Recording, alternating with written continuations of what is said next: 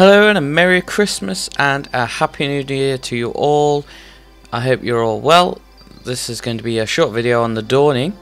And I'm going to be honest with you, I'm having a great time so far with the Dawning.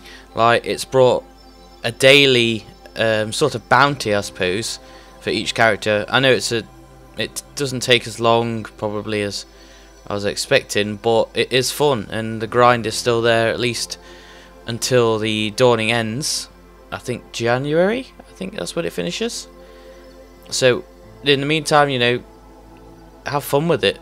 Go do your schematics. You can, I think it's only limited to getting a sparrow ship and a ghost shell, but it'd be nice for a collection at least. Now obviously there is some bad news for you collectors of armor like myself out there, because I try and collect all the armor pieces for each character because it gives me something to grind for, I suppose. Now I would love all three characters to have all the Dawning armor. Unfortunately, because I don't want to put money into Eververse and I don't really want to pay for any silver, there's a very limited chance I'm going to get the full set. Now Eververse does actually sell pieces of the armor. Currently she's got the chest plate and legs. I don't know if it's a daily thing that it changes. I'll have to find out when I go back on it later sometime. But from what I've seen so far, she's only sold the chest plate and legs. You can obtain the cloak also from doing the schematics, so there is a slight chance you can get that as well. But if you are looking for the whole set from Eververse, then you're looking to pay probably, unless you're extremely lucky. You can only get 3 Dawning Engrams a week. Now, with the Dawning only being on for 3 weeks, that's 9 in total. So you will have to choose wisely on which character you actually want the most, unless you want to put a ton of silver into it. Now, obviously, the RNG and stuff like that is, I don't know about you, but it's quite difficult for me to get what I want. So having 9 engrams doesn't leave me with a great deal of chance of getting the full set for one of my characters, let alone 2 or 3. So that is unfortunate for myself and others like you that collect the armor pieces as well. Now with all the armor pieces as well, I'm hoping that they will sort some sort of vault space out, because with all the armor sets I'm collecting, I'm very quickly running out of room, because obviously I can't keep them in my inventory because I need to keep certain armor pieces for certain activities or certain subclasses. Now, as most of you are aware, I'm not a very big PvP fan. However, I'm absolutely loving Mayhem at the moment. I'm not loving so much the Nova Bomb glitch that people have discovered, because that's a right nightmare when you're on the receiving end of it. Now, when you're on obviously the giving end of it, it's perfectly fun and fine.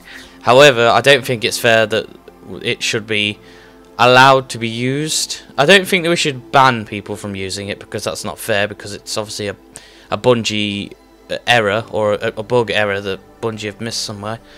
So I don't think that punishing people for doing it is, you know, acceptable. However, you know, it is kind of annoying, because if you don't use a warlock in the PvP Mayhem, then I feel like it's a bit of an unfair advantage. Personally, I have used my warlock in PvP, but I've not used the Nova Bomb glitch, because I don't think it's fair, to be honest. And that's just me. Obviously, not everyone is like me. People use it just for the kills, don't they? So they can get like all the good stuff and etc, etc. But yeah, personally myself, I will not be using it because I don't think it's fair. And I don't really use cheats in games anymore anyway, so you know what I mean.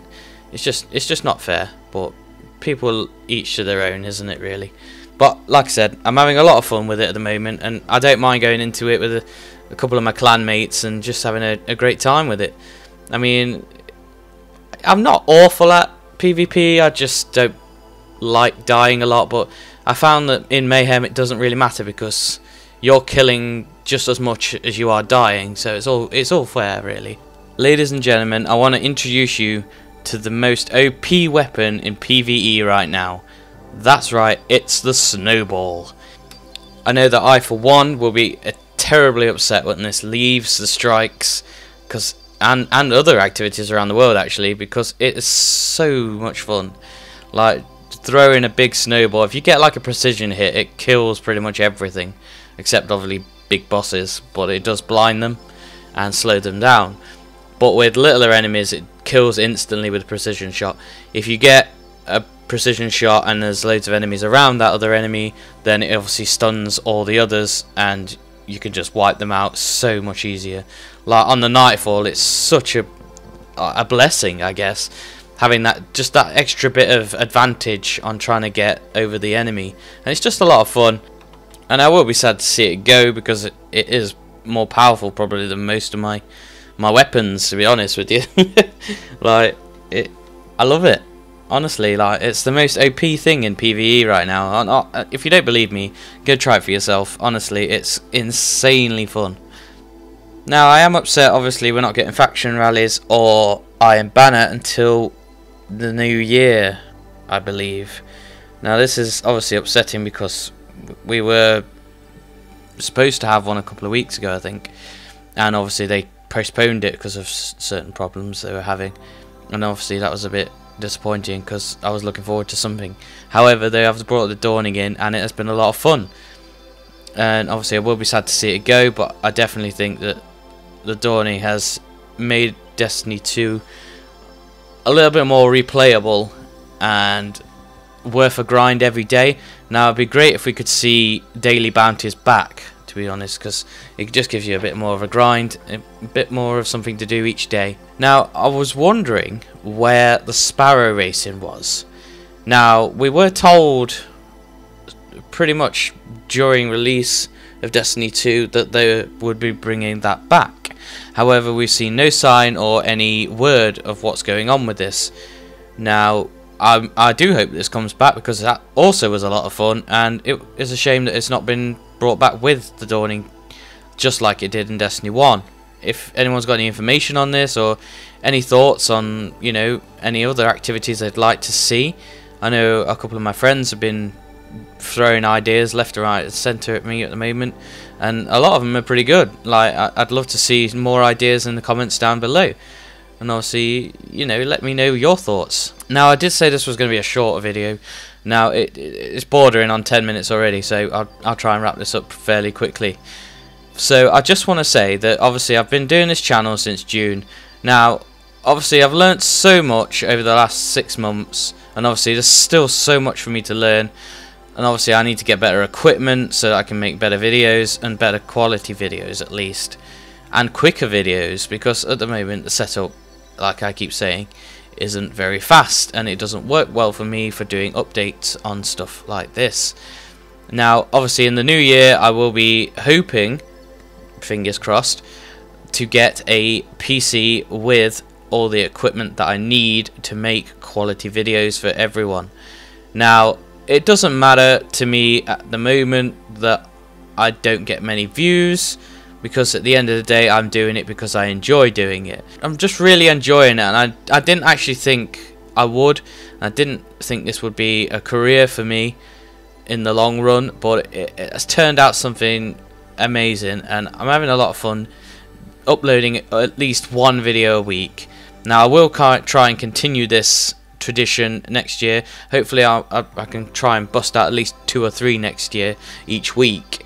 Now this will be fairly difficult, but I'm hoping that with the right equipment, this is definitely something I am aiming for. Obviously I will be trying to stream more, and there's a shite ton of games coming out within probably the first quarter of next year, so I will be streaming a lot of that and reviewing it and talking about it on my videos too.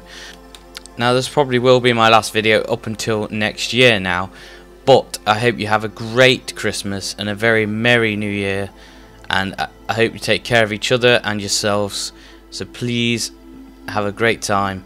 I hope you get everything you want, and don't stay up for Santa, otherwise you don't get nothing. You get coal. That's what you get, coal. Thank you so much for all your continued support over the last 6 months, and I hope that we can find new friends and new adventures next year. So please take care, fellow Destiny Seekers, and a Merry Christmas to you all. And to all a good night.